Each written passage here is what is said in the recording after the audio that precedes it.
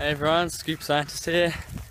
Before I get started with my video, I just wanted to quickly show you this.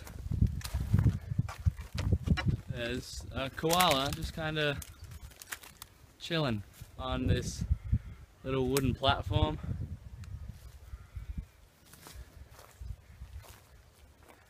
So obviously you can tell I live in Australia. Okay, so enough about koalas and onto the video.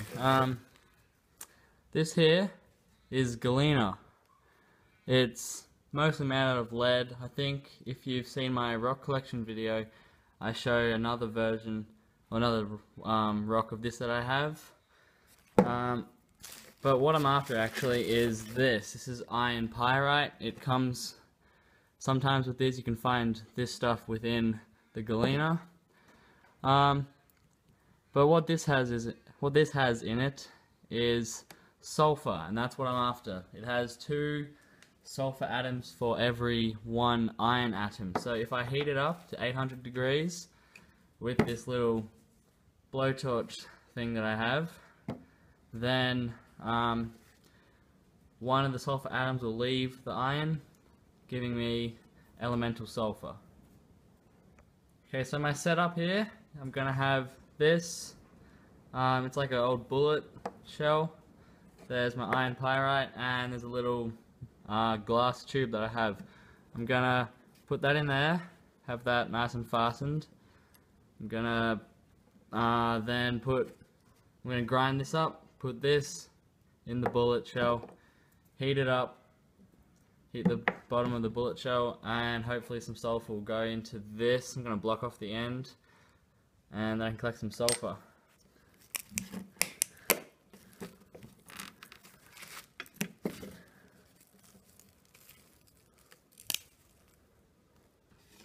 So just in there in the bag you can see semi-grinded iron pyrite.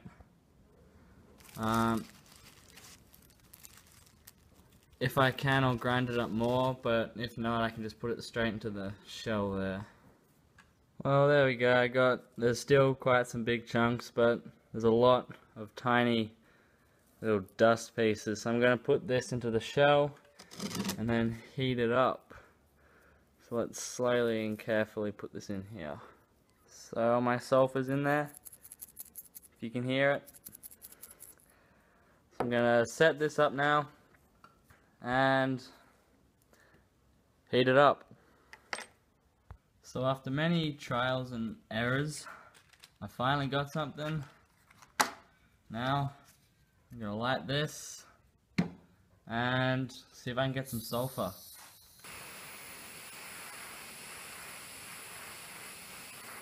Well, as you can see right up here, there's like a white gas that's building up. It could be like sulfur dioxide or something. Not quite sure at the moment. Right there, it's yellow. That is a pretty positive sign of sulfur, I must say.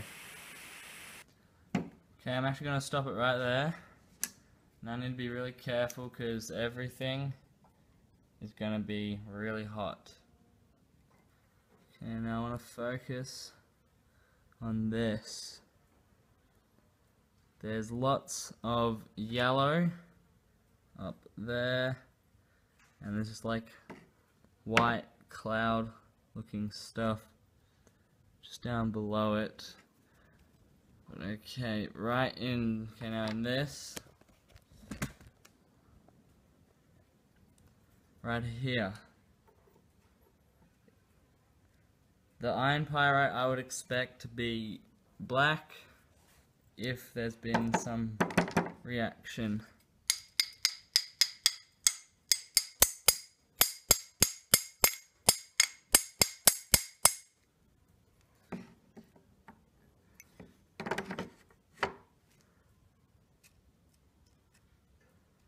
Okay. It looks black to me, so it seems as though something has happened. I'm gonna make a call and say that I did make sulfur because of the iron pyrite here. that has turned black. So it went from this color here, it's sort of gold looking, to this black color right there. So hopefully, well, I'm hoping that I have successfully made sulfur. But anyway, thanks so much for watching this video. If you did like it, please give it a big thumbs up and subscribe to see future videos like this. I was just heating the end of this glass rod here with the sulfur in it, and there's this white gas that started to come out. Definitely smelled like sulfur dioxide, so yay, sulfur.